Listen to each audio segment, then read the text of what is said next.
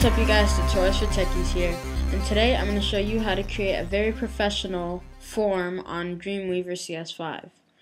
Alright, so this is what the form will look like once we finish. It'll show the first name and a place to type. And if you want to just see that it's really true, that you're able to do this in Dreamweaver, you just click Live View, and then you can see that you're able to type. Alright, so and when you're in Dreamweaver, just go to File, New.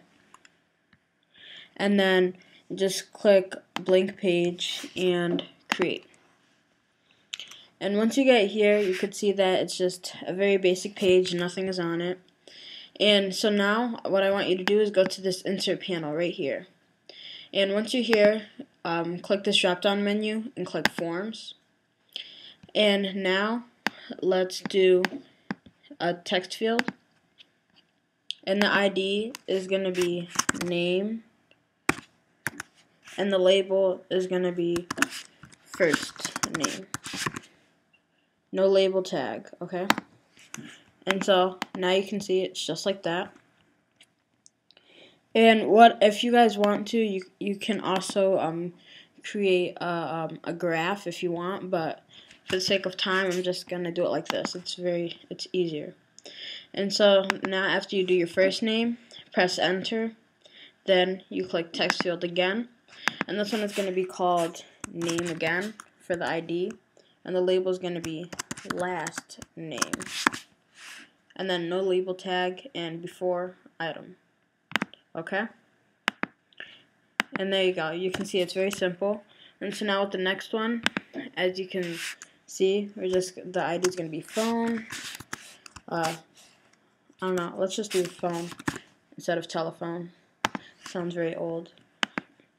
And now we're going to do email address. So ID is going to be email. Label is going to be email address. Oops. I can't spell today, sorry.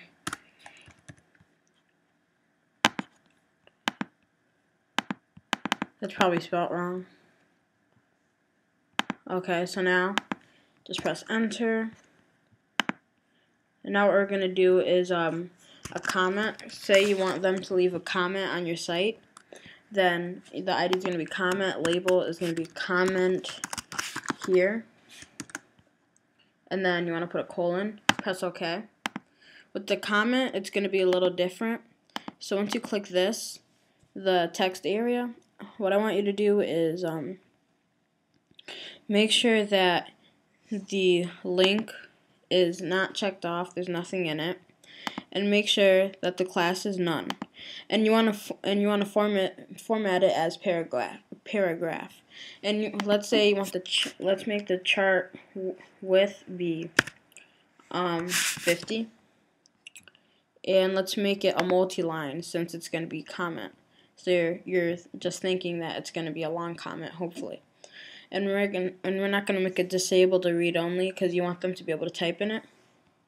And we're not going to have a password. If you want a password, if you have like a private site, then you could do a password if you want. And the class is none. And so just like that. And now you can do how many lines you want. So let's just do 7 lines. And there you go. It's as simple as that, you guys. Oops. And now if you go to live view, then you can see that you're able to type in these fields. So now let's say after you do this form, of course you want a submit button. So go to comment here, press enter. Now you want to go down, when you go to forms, you want to go down to button. And the ID is going to be submit. And the label is going to be submit. No label tag. Press OK. And what we're going to have this do is we're going to have it, and make sure to click off the radio button, submit form. Now if you want, you can just leave the submit button like it is, Or if you want it to go to your email address, this is very cool that they included. Just click on the Insert tab. Then you want to go down to email link. And the text is going to be submit. It depends on what you want it to be. Mine is going to be submit. Then just click OK. And there you go. So after they type all of this out, if they type their first name, type your last name, type your phone number, email address, and you want to enter your comment.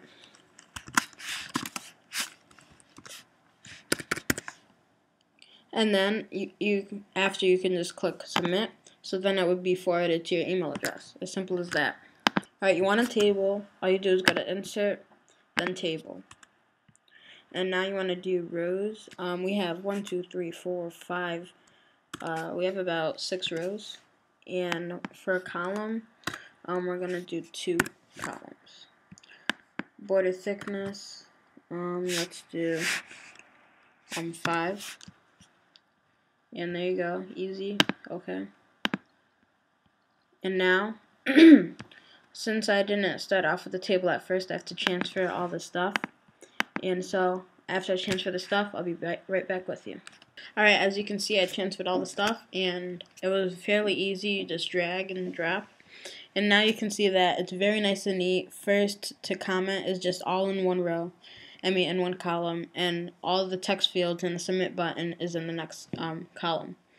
And so now, if you want to check it out, just go to live view, and there you go. You just made a form. If you want to make any other forms and you have any questions, just leave a comment and remember to subscribe. And one more thing, now you can see the code if you click this right here. And you can also click split so you can see both the design and the code. So let's say, if you know iWeb, then you're very familiar with this. Let's say you bought a trial of Adobe and you want that form to be there. Just click Add Page, blank page. Then you'll go back to Dreamweaver, Command A. Copy, then you go back to iWeb, then you would do the HTML snippet, go here, paste, and then just click apply, and bam, your table is right there. Alright, thanks for watching. Remember to subscribe and rate, and remember to comment so that I know what I need to fix in my videos, if I need to fix anything. Alright, thanks for watching. Peace.